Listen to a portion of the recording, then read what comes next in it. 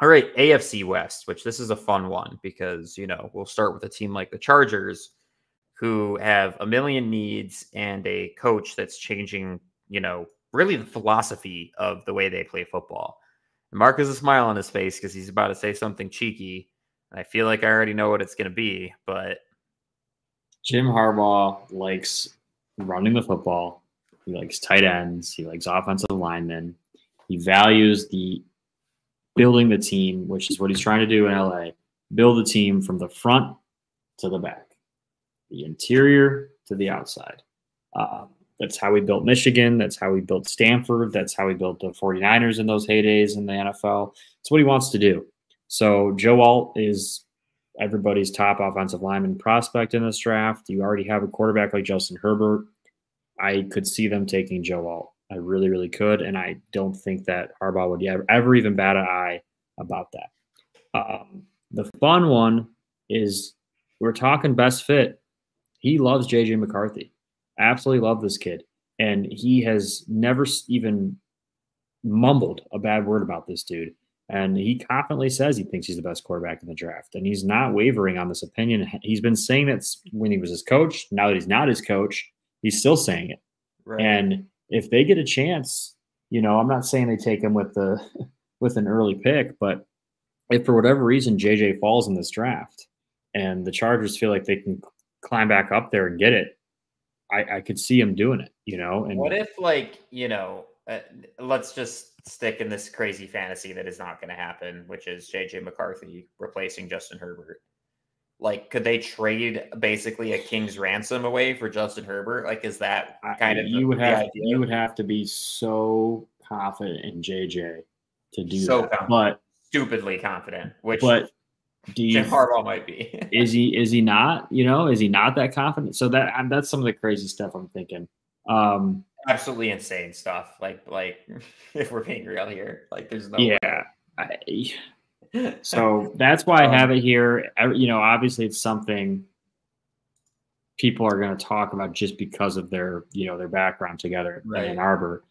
But dude, think about what you could get for Justin Herbert right now. Yeah.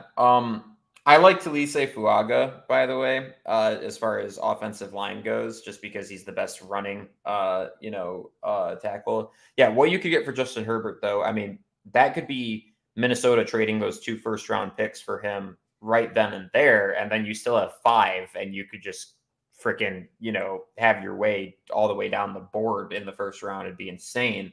A receiver prospect that I kind of like for them is probably Ricky Pearsall, just because of the sure-handedness. I think he'd be really successful with, a guy like Herbert. Throwing just absolute darts. Yeah. Again, because they need a receiver, dude. They need a receiver. They need a receiver bad, and thankfully, this is the draft where you can go second, third round, and probably look for receivers. That maybe they go get Roman Wilson. Right. We should just for fun. Which, by the way, you still owe an ACT that I just need to hold you accountable for sooner than later here, because what the hell, Mark? It's been a year and a half. Gotta pay your debt. Busy man.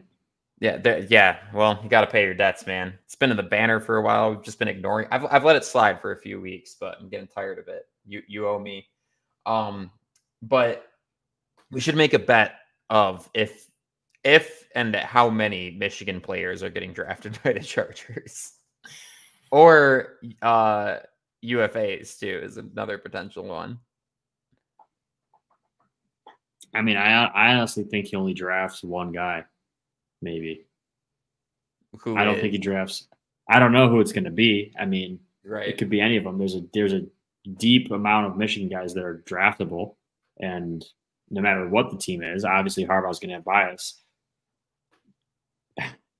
You add in the Ravens draft picks. How many Michigan guys do Harbaugh brothers draft combined? Yeah, because now we're talking. Because I think Baltimore could easily draft a few of these guys. Totally. There's a lot of Michigan There's a lot of Michigan connections on the Baltimore staff too. Right.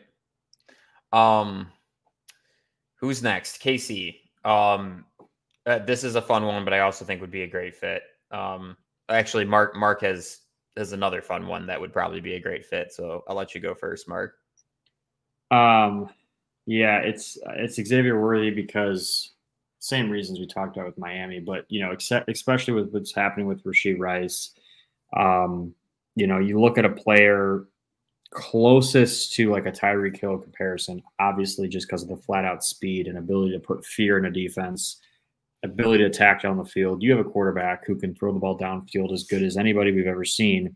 He doesn't really get to do that as much anymore because ever since the absence of Tyreek, everybody's just playing this 2-man coverage against him and not letting him have the cheap, easy ones. And so he's having to dink and duck his way all the way up the field and then make something happen in the red zone. I miss the explosive plays in Kansas City. I miss those big, long touchdowns. They're so fun.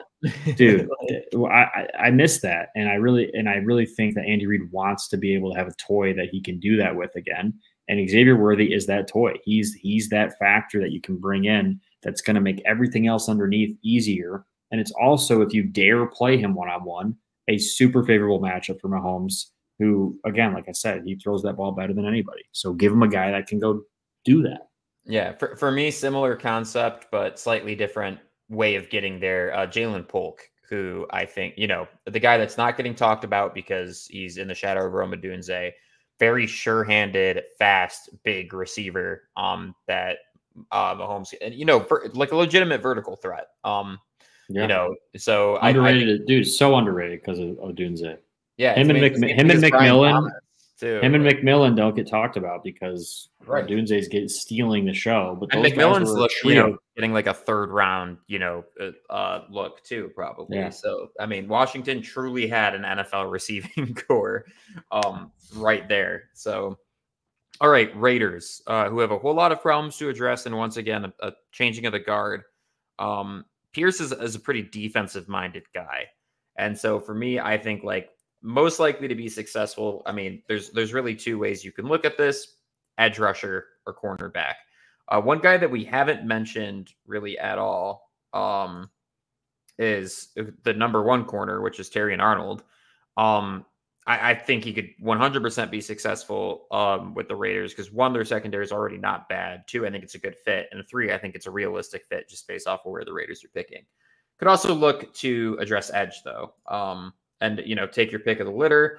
Probably best fit, though, I'd say, would probably be like a Jared Verse opposite of Max Crosby, I think would be. The only reason I say no to edge is just because of Max Crosby and because they've already invested in interior D-line as well with Wilkins. And so, I really do actually like that. I'm going to actually kind of switch my direction here. I like the Terrion Arnold pick that you said. Obviously it's a guy that most people have him up at the top of the board. You and I are not as high on him, just in terms of how much we've talked about him, how much credit we've given him. But the guy's a stud, man. He's a stud. And if you want to go safe early on in the draft, especially at a position like that where you really can't afford to miss, like I think back to like when the Lions drafted Jeff Okudah 3rd overall, like what a miss that was and how much that set us back, because if we would have hit that, if we would have made that pick correctly, like we would have gotten the right guy. If you're going to draft a defensive back, especially a corner that high, you better be damn sure that he's going to be your guy for a long time. I'm talking Jalen Ramsey, Deion Sanders. So sure. Like you better be really sure. So that's the risk of it. But I mean, I don't think there's a ton of risk surrounding Arnold. I don't. I think he's a sure bet, safe pick. So, I think that's a really good fit for them. Yeah, and then last one for this division, and then I think we have 2 divisions left still. Turned out to be a long episode. All good though. The Broncos, who are in a precarious situation because they have a lot of needs. Clearly, they're kind of hitting a reset button with Sean Payton at the helm. They need a quarterback that, they got rid of their, I guess number 1 wide receiver. And though actually I'd make an argument that Sutton's probably better. What are they going to do at pick 12? And where are people, like what kind of needs can they fill where people are going to be successful with them right away? Because they really don't have time to waste. They can't afford to develop guys. They need Sean Payton's, he wants to win now, dude. And he kind of has to win now. The pressure's on him. Saying. But they don't have a second round draft pick. Yeah, this might sound crazy, man, but and the reason I'm going to say this is not necessarily just because I like this prospect. I really like Spencer Rattler for this fit because of his arm talent, because of his ability to throw. with multiple different arm angles. Slightly undersized, but he's mobile enough to protect himself and make plays down the field. Sean Payton is a quarterback whisperer. He can make any one of these prospects a true NFL threat. A lot of people are saying Penix or Bo Nix. I'm not as high on Bo Nix as some of these other guys are. I'm not either, but I do think that there's merit to just getting like the guy with the most experience to play under Sean Payton and not be asked. Rattler's got some experience too, don't you forget, and he's got an interesting story from college and playing at 2 different schools, getting beaten out by Caleb Williams, who's obviously going to be the #1 pick in this draft, and he's going to have a chip on his shoulder. And I think that he just lines up well with what Denver's going to try to do. Yeah. And then, so I'm taking the realistic fit route here too. They, again, have a crazy number of areas that they need to beef up. But a Malik Washington out of Virginia, who is just he's very undersized. He's like 5'8", but he's stocky and crazy athletic. Maybe another, you already kind of loves those guys. Not only that, but you already kind of have like the size receiver in Sutton. I mean, he's like 6'4", 6'5", he's freaking huge. So, okay, get a little guy to go with that who's stocky and fast and gritty, could solve some problems. And again, I mean, this is a 3rd, 4th round. I mean, what consensus I'm looking at 122. So, late 3rd, early 4th. Like he's going to be there for the Broncos if they want him. Just one receiver prospect that I think could be, legit. Another one too, we mentioned him before, Roman Wilson. I mean, you could potentially fall the 3rd, could also be a good fit for a Sean Payton style offense. So, I don't know how to describe what Sean Payton's offensive philosophy is other than just like, you get like a group of weird gadget players together and then they all just start, doing random shit that no one expects and it somehow turns into points. So you saw it not work as soon as he left the Saints.